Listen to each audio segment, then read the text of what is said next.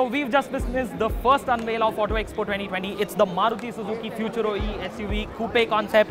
As you can see, it's got this really bold front end. It's got a sweeping crossbar design up front for the headlight cluster, which is linked by an LED band.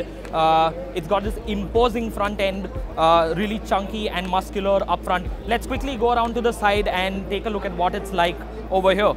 The thing that you will notice immediately are the prominent wheel arches.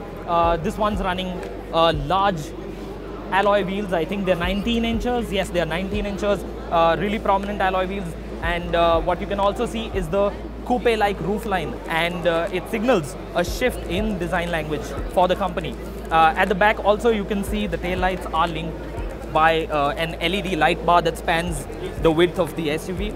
Really cool looking concept, but it could also bring back the 1.5 litre diesel, and it will also be ready for hybrid and full electric powertrains. Let us know what you think of the Futuro-e in the comment section. Like this video, subscribe to our channel and follow autocarindia.com for all the updates from Auto Expo 2020.